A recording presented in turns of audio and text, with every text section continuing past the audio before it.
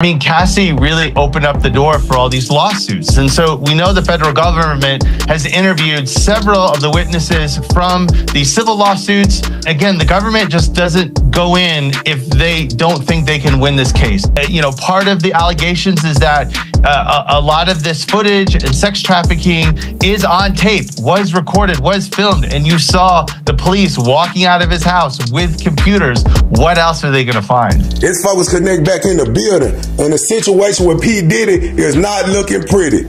You got Homeland Security raided 2 of his properties. And you got to think about Lil Rod done told a lot. He gave names, photos, he recorded situations, and he told these people that Diddy got hidden cameras and he got footage of all of the things that he was doing. So as we see, these officers are now walking out of Diddy mansion with computers, with hard drive, going straight to the focus of their investigation. And Homeland Security specialized in these sex trafficking cases.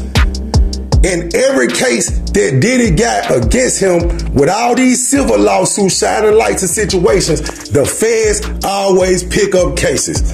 And this is Homeland Security, just a different extension of a federal branch. You know what I'm saying? So you got to think about one thing. When your time is up, your time is up.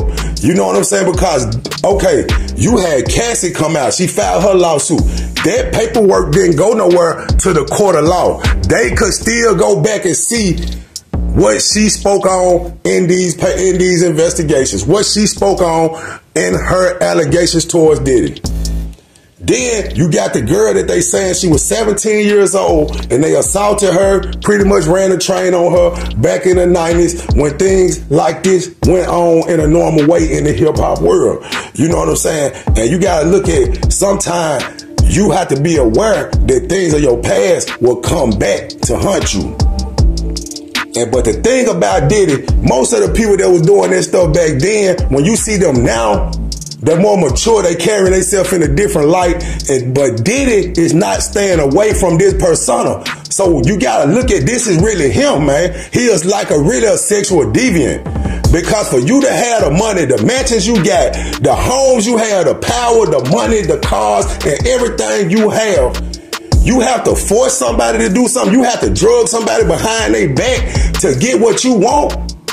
Man, I did everything I want to do with a couple grand.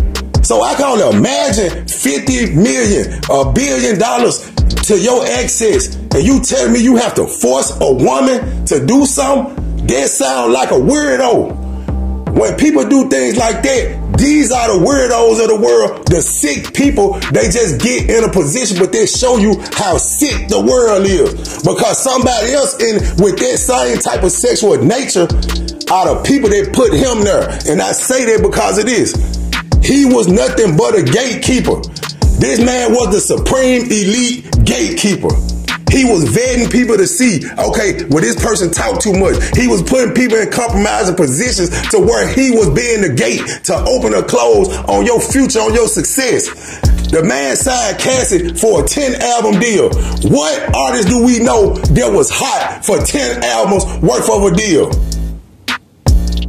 You have to be great to make it to 5 platinum albums or 5 albums that the label will still consistently deal with you on, because at some point you become not profitable. But this just show you the mind games that was played, and then it show you the people that was around who telling these stories now. Nobody's telling new stories. So that means these people sat around and pretty much contributed to what was going on. They was a part of it. If a person can tell you in an interview that they sat up there and they knew not to drink out of these particular bottles, but you gonna sit back and watch somebody else drink out of these bottles that y'all not gonna drink out of. You need drugs and you need alcohol to get a woman to do something you want to do. It shouldn't even feel right that you want to do something that another person don't want to do. That just show you the nature of a sexual deviant type of person, man. Some things, it's not about they going after you. These allegations been going on since the 90s. But money and power have kept Diddy out the way. But you got to think about one thing. When you're talking about Homeland Security, they cannot be bought. You can't bound. You're going to have to surrender. You know what I'm saying? And the thing where Diddy slipped in, he never changed his persona. He knew all this stuff was going on. When he went to speaking on Brother Love, this, that, and the other, guess what? We just didn't know what was going on. He already knew all this was coming. But they also said in a clip that Diddy do not really have no fans.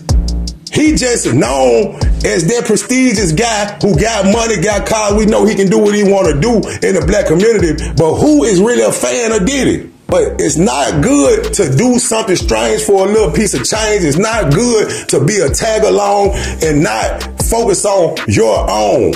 You know what I'm saying? Because the only thing I see is these people put their life in another man's hands. Sometimes you have to focus on your surroundings and you got to pay attention to what's going on, because this type of stuff happening just in regular everyday life. A person that ain't got nothing to smoke or got nothing to drink, a person sit there and spend $5, $10 on some they like. And it's the same situation. You know what I'm saying? It's just a manipulative behavior. It ain't about money. But with Diddy, it's like he did a lot of things just because he knew he had money. He knew he had power. And he was just doing all these sexual deviant things that was causing harm to other people. But when you talk about 20 years went by, 10 years went by, and you just bringing this out after some lawsuit money come up, these are civil suits that people bringing up. You know what I'm saying? These are civil suits. Nobody really came at Diddy in the way of a criminal. Homeland Security just picked this case up from all these civil suits. They saw all the accusations against Diddy. They saw the amount of people that was coming up against Diddy, and Lil Rod accusations with evidence behind it was pretty much the icing on the cake. You know what I'm saying? So really, in the situation, man, Diddy just probably need to wish for the best deal he can get. They got the computers out of his house. If the man was dealing with cameras, hidden cameras, and filming situations, and he was keeping all this stuff, that just go again to show of his nature.